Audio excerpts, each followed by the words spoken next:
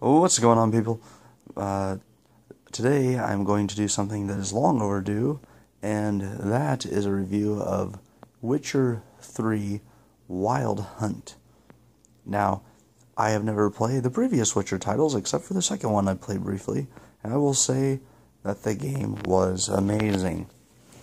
As you all know, Witcher is about Geralt of Rivia, who is looking for Ciri, who's been missing for a while. The Wild Hunt is after her, and they are trying to find a way to bring her back. Now, the game is amazing. Graphics are breathtaking. I've never seen anything that awesome before. Gameplay is great, smooth running, very fun, very fast-paced, and the story itself is addicting. If you start playing the game, you can either rush through it, or you can do what I did and played like 8-9 missions a day, and it still took me a couple of months to beat. I'm replaying it due to some mistakes I made in my story choices. It's one of those games where whatever decision you make affects the long-term story of the game. Now, the DLC is getting ready to drop. Actually, just dropped today. I have not played it yet.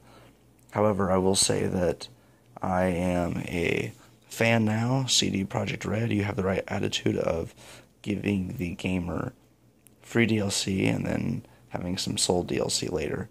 But I would say Witcher 3 is one of my favorite games I've ever played, just because open world and the map is easy to navigate, as I'm horrible at navigating maps. You can ask my friends on Elder Scrolls how bad I am.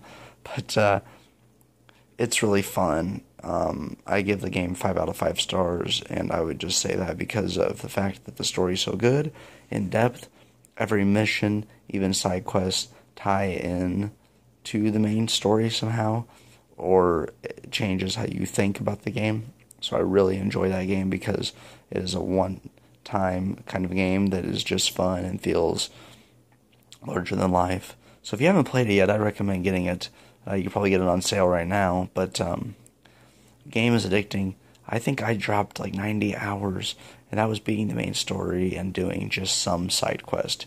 If you do all of them, you're going to be over 100 or so. But the gameplay is really fun. The environment's nice, very fast-paced, and you have different options. You know, you can make it one decision here, and then you can replay it, make it a different decision later, and see how it changes the game.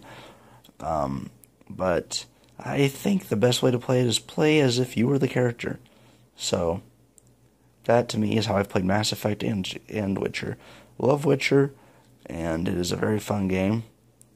Now, I'm going to go ahead and finish it again this weekend and start the DLC, so you'll see a future review for DLC, and I will also be reviewing Rock Band 4. But anyways, to finish this review, Witcher 3, the story just changes so fast on you. You know, when you think it's over or when it's calmed down, things just pick up. And that's what makes the game so much fun, is there are some sad moments, some happy moments, some stressful moments in the game. But overall, I would say it's a fun experience. And if you're looking for a game that's going to keep you busy for a long time, go out and get it. This is Billy. I will talk to you later.